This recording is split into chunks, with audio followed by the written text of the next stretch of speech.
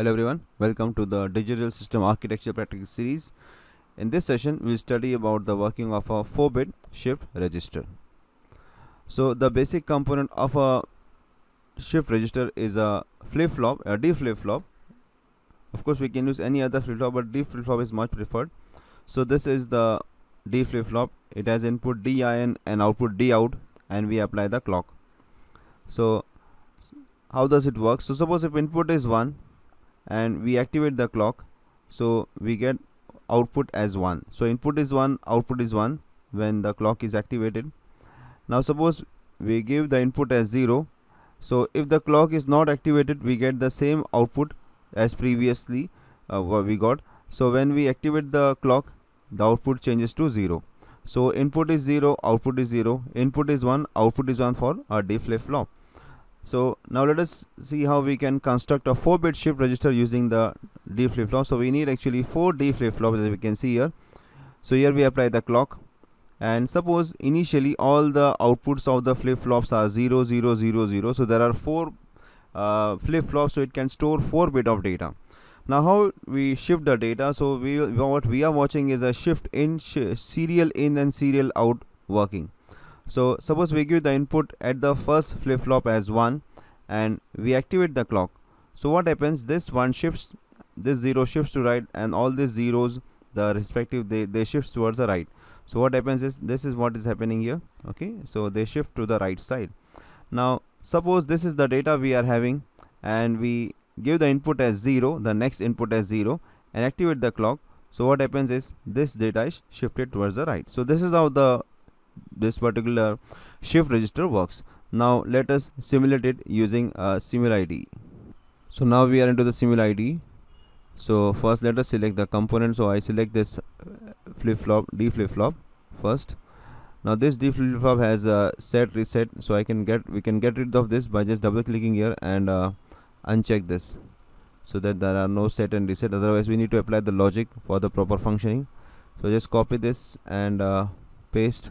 We need 4 flip-flops, paste, and one more. Then for input we need fixed voltage supply. So this is the fixed voltage supply. We apply the input to the first D flip-flop, and then output of this connected to the input of this one, then output of this,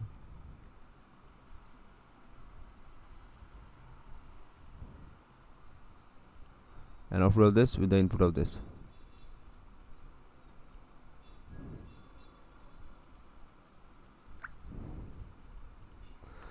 Then we need to apply the clock and also check the output. For checking the output, I will use probe. So this is the first. We need 4 probes.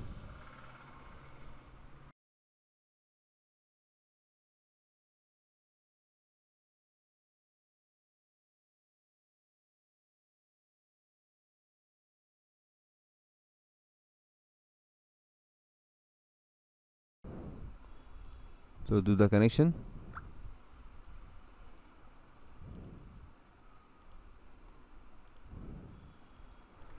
Now for the clock, what we do is we cannot use actually this clock. It is running at a very fast pace, so we won't understand what we are getting.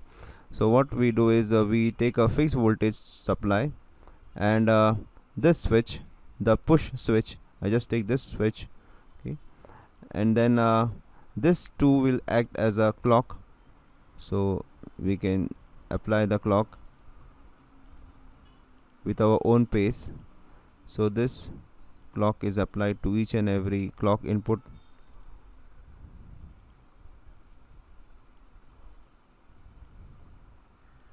Okay, now we turn it on. So I just start this clock, start the just start the simulation. So you make it randomly, any output we get anything. So if you want to clear this, I'll just push this. I'll just turn on this push buttons. So everything is cleared. Now suppose I want to store 1. So what I do is I just turn it on and give the first pulse. So this actually pulse is acting, this switch is acting as a clock. So the first pulse, 1 goes inside. Now I turn it off. Now if I go on pressing this, this 1 will shift on the right side. As you can see, it shifts. Okay, and suppose I want to store again 1, I just turn it on and apply the clock. So now this 1 gets stored. I want to store one more 1, so let it be 1, and this is okay. Now I want to store 0. Okay, so this is how the shift register works. Okay, so that's all for this particular session. Thanks for watching.